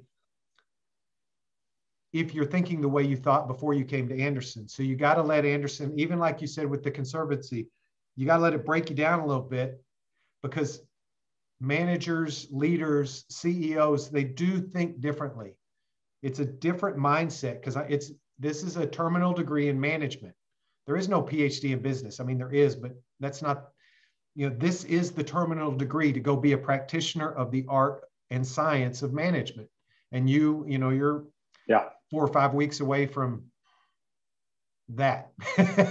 and you're going to get paid to help other people do that as a consultant with BCG. Yeah. So, all right, back to you, Ben. That's Dylan's little sermon. Always got to be one. Oh, that was great. You succinctly encapsulated everything I just said. So it was nice to hear from you kind of what I just said almost. But thank you. My pleasure. Well, it's 5:30. Oh my gosh, I've got 6 o'clock soccer, and I can smell salmon. So we didn't talk about the think tank. You were a TA 4 times. We did talk about your global immersion. Oh, yeah. So, okay, so here's what we're going to do, audience. So thank you for listening. That was Drive Time. Hope you enjoyed Ben Rovner, hero, amazing representative, class of 2021. So now we're going to go do some bonus material. So let's do the fire, what do you call it? The lightning round. All right, so shout out to your class of 2021.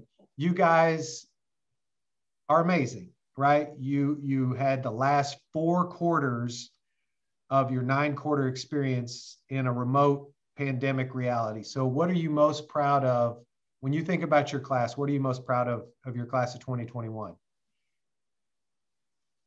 Yeah, I would say what I'm most proud of the class of 2021 is our commitment to each other and kind of making the best of the situation that we have been dealt.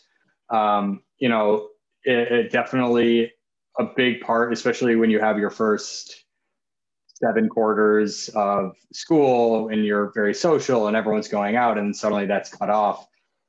The question is kind of how do we, if we go back to like sustainability, like how do we sustain that, right? How do we keep engaging with each other and maintain those relationships?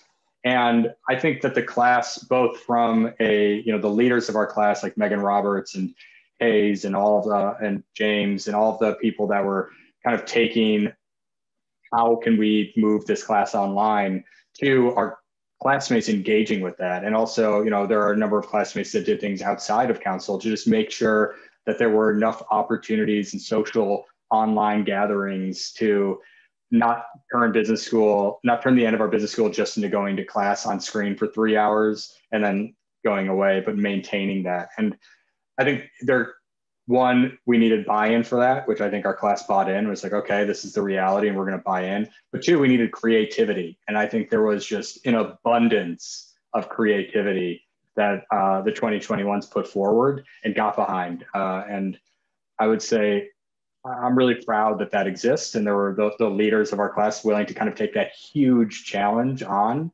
and kind of see success despite the crazy, literally once in a lifetime situation we were all put in. Well said. Thank you. Okay, lightning round. Continuing. Okay, so welcoming the class of 2024. If you knew then what you know now, or what would you say to our entering class of 2024?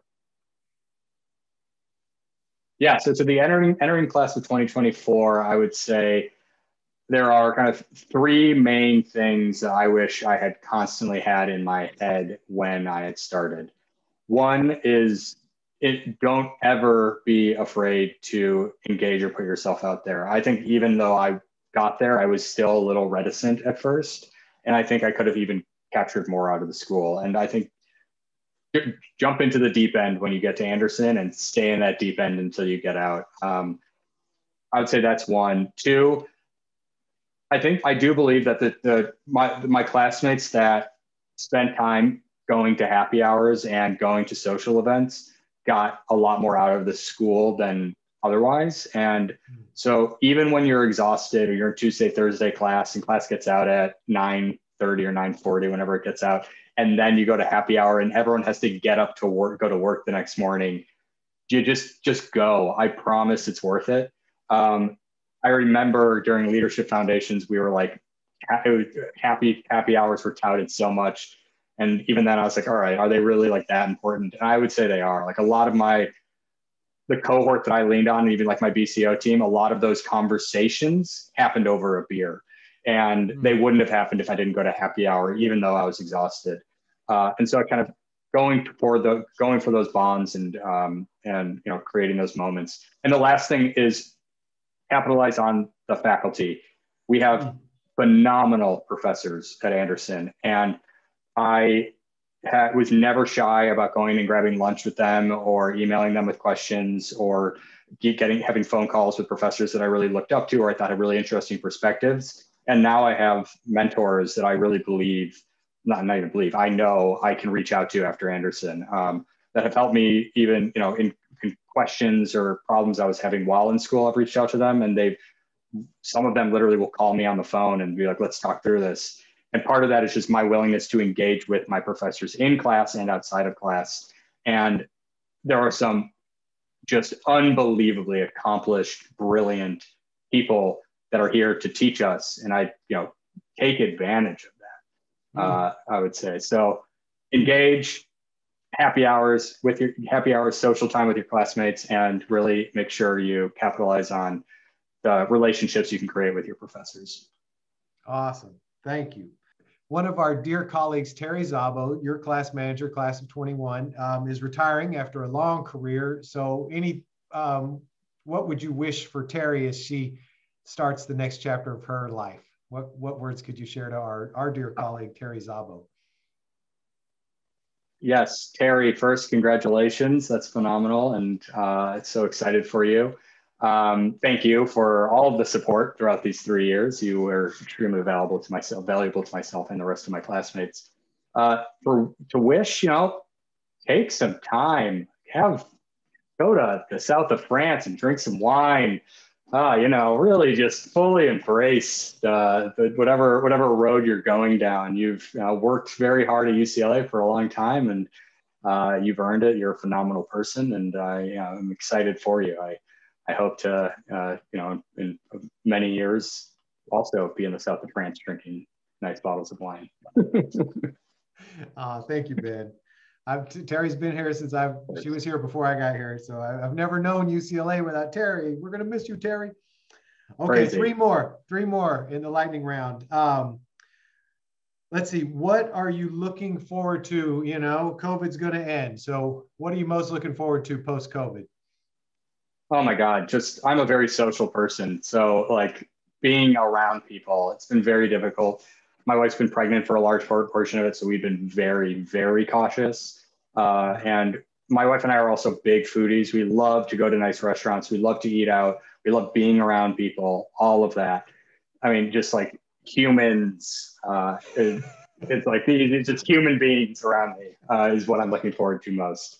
On like a more specific, it would be honestly like just going to nice restaurants and sitting inside, we love to sit at bars and talk to bartenders. Like we love to do that.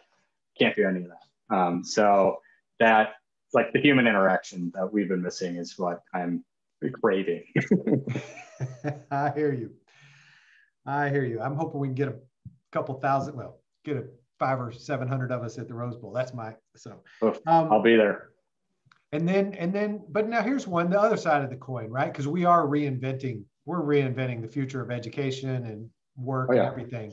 So what part of COVID has been worth keeping? What do you want to bring forward from this chapter we've all just lived through? Yeah, there are two things. On a kind of work side of things, the realization that we don't need to, like working from home is a very possible thing. I think that option is something that businesses are already embracing and will embrace. There's a balance there because sometimes working from home can end up taking more of your time away because you're always where you're supposed to, like you don't have that divorce between work and home. It kind of marries. So I think balancing that is going to be really important in the future. But the realization of like, you and I have had a great conversation. We're looking at each other and I didn't have to, drive to UCLA to do it. So I think that the other thing I would say on kind of a more personal side is has been a running theme. I like to do things. I like to go. I'm like, go, go, go. My wife's the same way. And the pandemic has kind of forced us to stay, right? To like be inside and figure out how do we create calmness and like how do we just take a breather and accept, be at home. And especially now that we have a daughter, like that's going to be very important. And that is very counterintuitive to how she and I both operate. Mm-hmm. And the pandemic has forced us to kind of go in that direction. And I think it's something that she and I have talked about, and it's very important to both of us to hold on to that, is we don't always have to go somewhere or go out or, be those social people we are. It's also important to kind of take time to yourself and with your family and stay at home and, read a book. Like just don't like sit in your backyard and read a book. Like take those moments that were forced upon us and put them into our everyday lives when we aren't being forced to stay at home. Isla may be just a very zen. She may just be very serene. It may be. She had this chill pregnancy. She's like hanging out. Everybody, these two adults are very calm. She may not know exactly that. Not normally. Normally they're not so calm. They're going. Quick hilarious story. My wife and I, we moved to a house back in January, but before that we lived in like a small townhouse in Culver City, and we had a second story, pretty big deck. And by June of the pandemic, we were like, we can't go anywhere. We don't have a pool. And so we bought a large kiddie pool and put it on the deck and filled it with hose water and would just hang out in our kiddie pool. It was great. It was hilarious. I live in Culver City. That's Culver City living right there. Oh yeah, fine, Culver living. Beverly Hills, adjacent. Oh, I love it. That's great. That's great. Okay, I was wrong. There's two more lightning round. Okay, next to the last question. So, 5 weeks from graduation, how do you evaluate, people always want to know, how do you evaluate the return on investment of your MBA? So from where you sit right now, how do you evaluate this investment you made in yourself? I could do, an NPV analysis, and we could really talk through the whole thing, which is what, now that I know it, I didn't even know what NPV was going into business school. I can evaluate it on the kind of career side, where I'm now going down a career path that BCG will open a million doors to me, or I'll stay at BCG for a long time. And there's no way I would have ended up at BCG if I didn't go to business school. Like, that is just not a thing that would have happened. I wouldn't even probably gone into consulting. So from just like a career shifting point of view and going down a new career path that I'm extremely excited about, that alone, is worth it. If everything else goes away, that I would say is worth the money I put forward.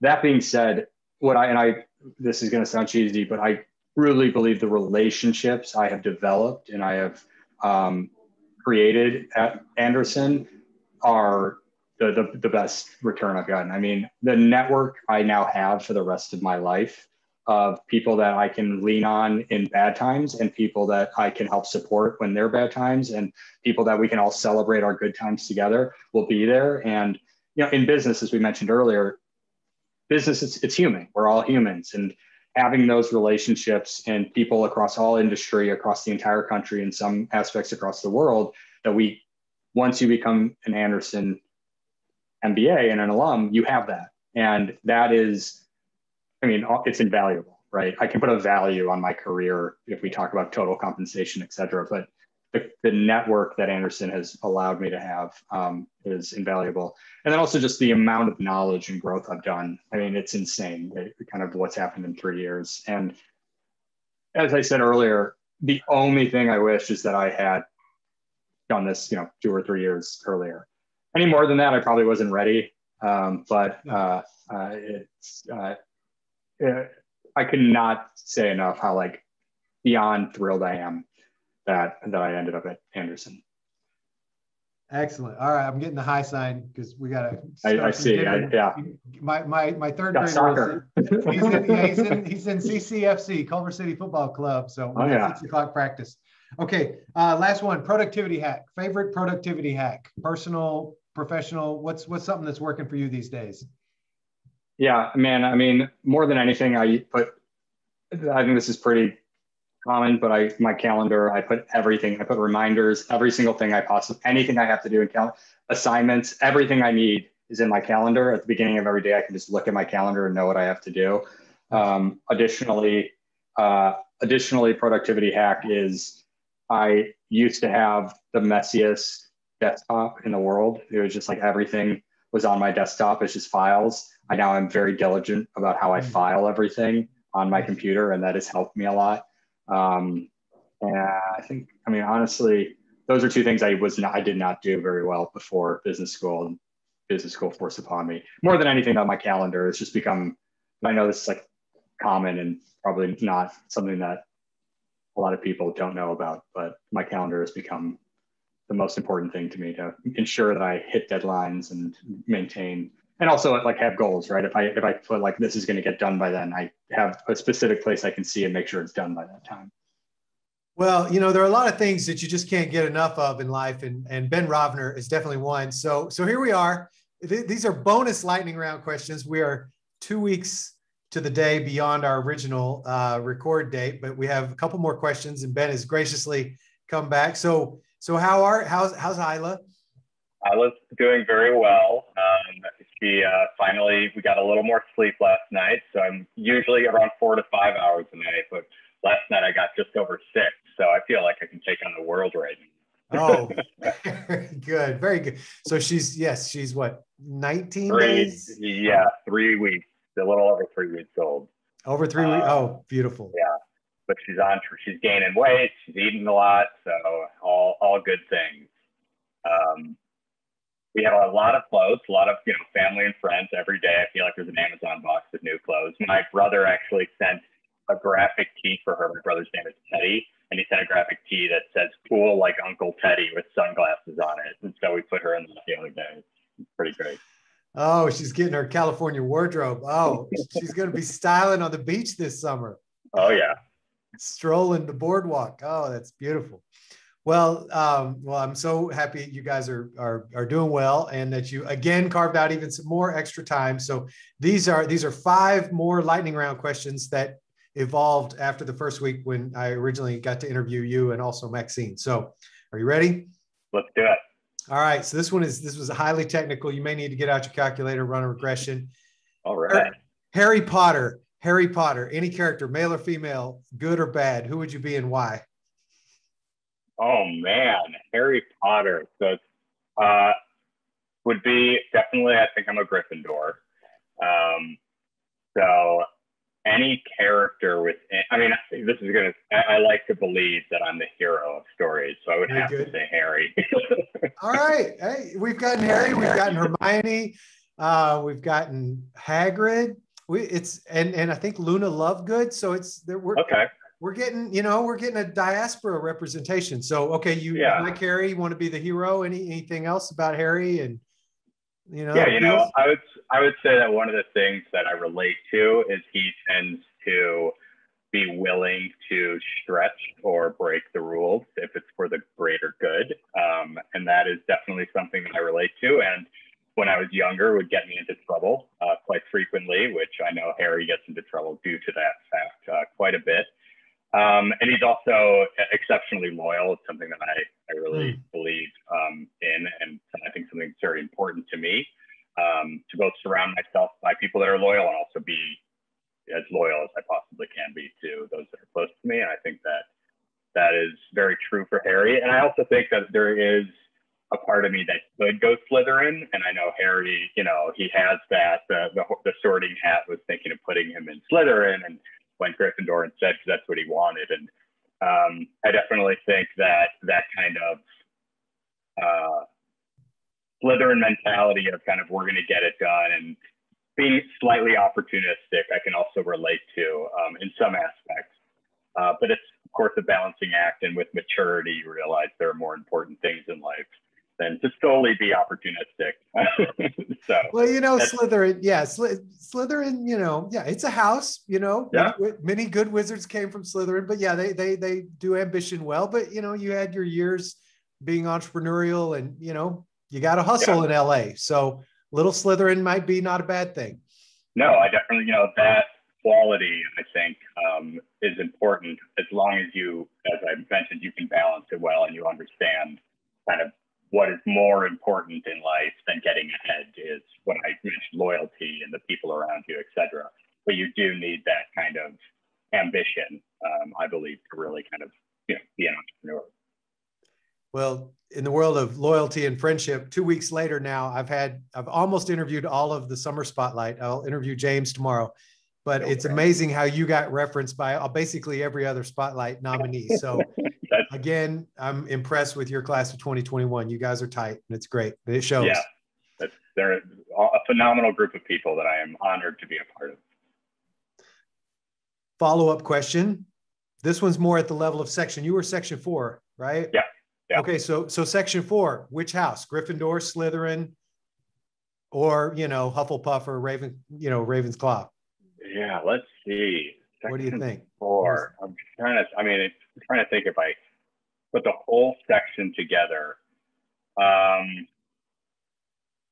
would lean toward Ravenclaw for my section, I think. Like a mix of Ravenclaw and Gryffindor. I mean, my section I felt was very studious, and I think there was also a lot of I think we were very good at being engaged, and really one of the reasons I loved my section was kind of the engagement that my class was willing to take part in. But I also think we did have a number of stronger personalities, which I think goes along with Gryffindor as well. So it's kind of a mixed bag there for my section. I definitely wouldn't say Slytherin, I don't think, for my section. And I would not, there are definitely some Hufflepuffs in the section as well. Nice. This is interesting. This is I have never thought about this. This is a whole new way of thinking about my MBA experience that is really uncovering some thoughts here. This is like a consulting interview, why are manhole covers round? Yeah. Okay. Oh yeah. Well, I like it. Great answer. Okay. Last three of the additional lightning round questions. So, got my two little mascots up here, and I owe these questions to my actual biological brother, my brother John. If you could give a Bruin bear hug, okay, so you're going to get to give three. So a faculty, staff, administrative person, who would you give a Bruin bear hug to and why? Okay, if I could give a Bruin bear hug, I only get one. You can have more than one. This is your interview. Okay, great. I'm gonna have a few Bruin bear hugs, but I have explanations for all of them.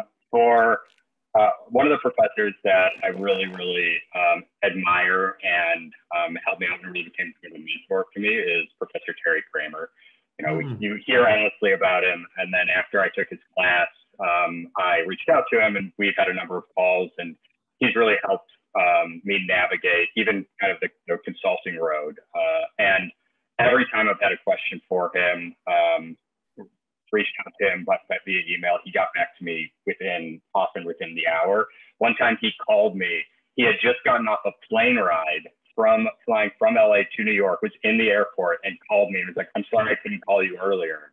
And I was like, "You're an amazing human being." And he's just so brilliant, but also compassionate and cares for his students so much that it really, goes to show kind of how much a committed and compassionate professor can kind of the influence they can have on their students. And I would give him a million Bruin bear hugs. Additionally, I would have to give Jackie McNulty of Career Services one.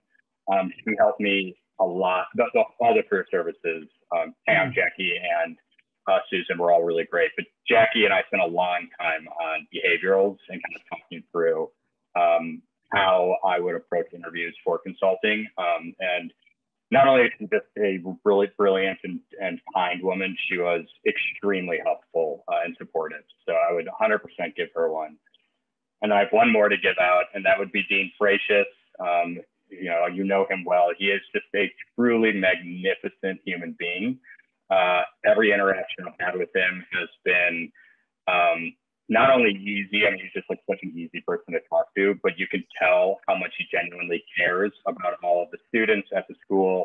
And he's just fun and just very giving and a phenomenal dean. So I would definitely give him a hug as well. And you, Dylan. I'd give you a hug too, Dylan. Oh, well, hey, I'll take it. I will take it. Oh, those are excellent. Professor Kramer and Jackie and the whole career team and Gonzalo. Excellent. Thank you, Ben. All right. So there's 3 F's. So faculty and then friend. So if you were to give a friend a bear hug in the program or, pre-FEMBA friend, who would you give a bear hug and why? Oh, man.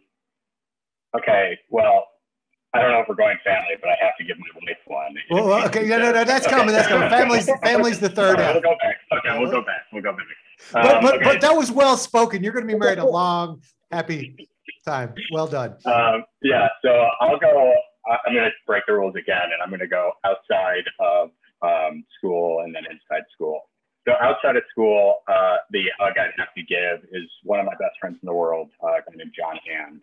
He and I were, almost we were basically inseparable up until I met my wife, and then she kind of took me a little bit from him because to start dividing some of my time. But he really was supportive of over the whole, for me applying to being in business school. And we always joke about the fact that I just see him a lot less now, and the business school took him from me. But still, has just been phenomenally supportive throughout the whole process. is just a wonderful human being. So I'd give him a hug. And then in school, I'd have to say my good buddy, and has been on almost all of my teams, Matt Long. Matt is not only wonderfully kind and fun and a great person to be around, but he is like the perfect complement to all of my shortcomings in business. He complements those perfectly and supports kind of where I need support. And I really believe when we work together, we kind of bring each other up.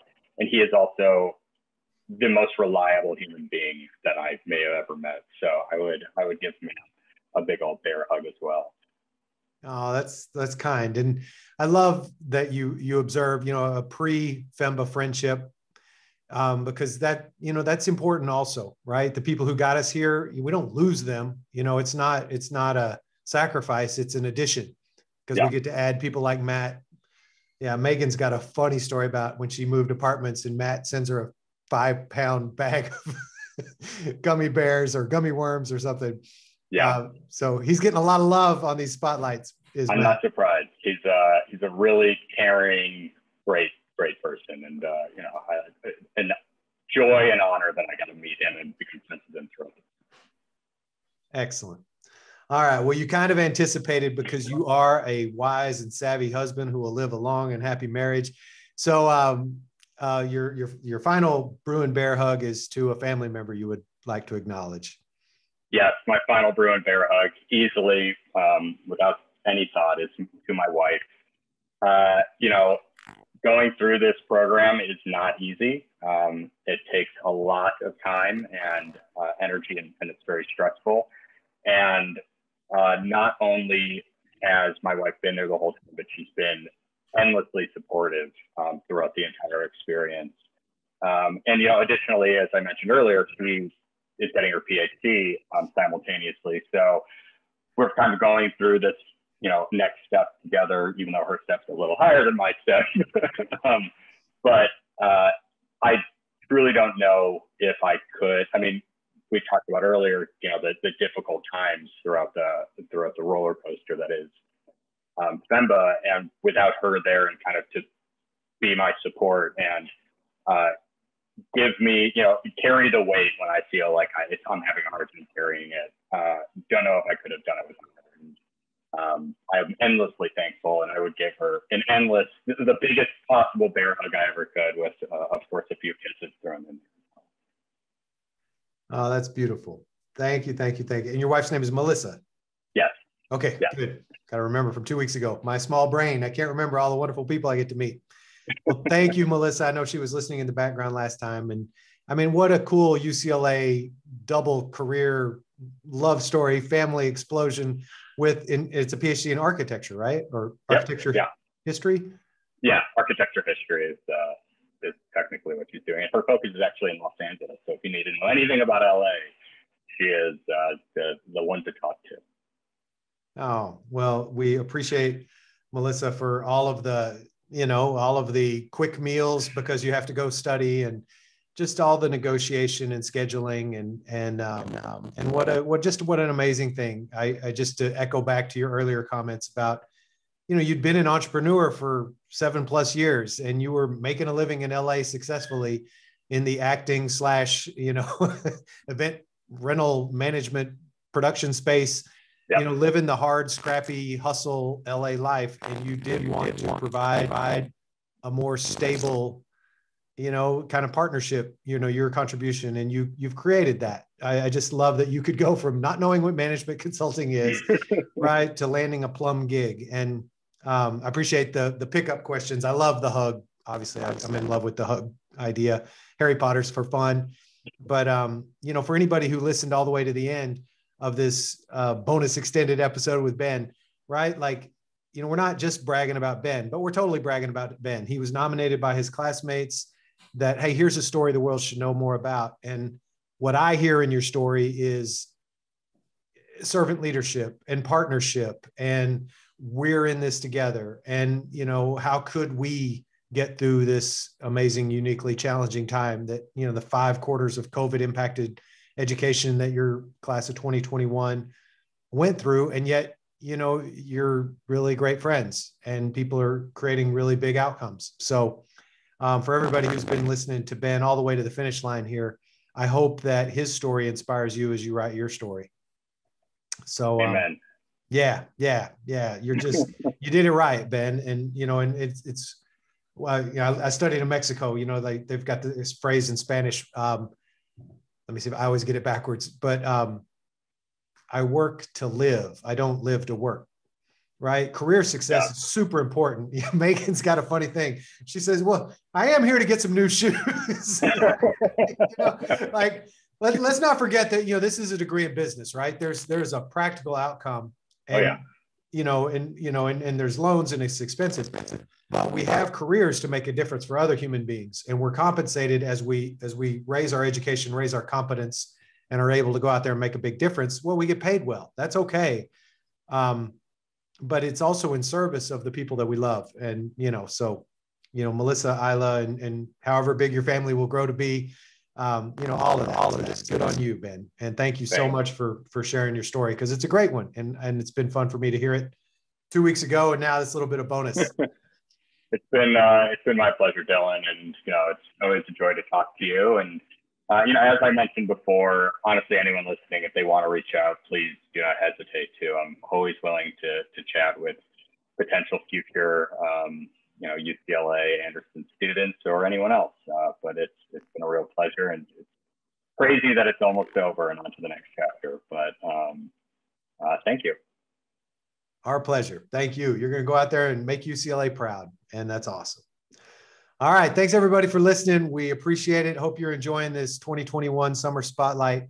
All 6 of these wonderful people were nominated by their classmates who said, hey, there are a lot of great stories in the class of 2021. We didn't get to Matt. We didn't get to Richie Chang. There are a lot of other great people. So these are only 6 exemplars. It's not everybody. It was a wonderful class. They stepped into the goofy, unique life moment of COVID, and they didn't miss a beat. And I just hope you're enjoying these, and I hope for our entering students and for students in the future, I hope these stories help you write the best story for your career.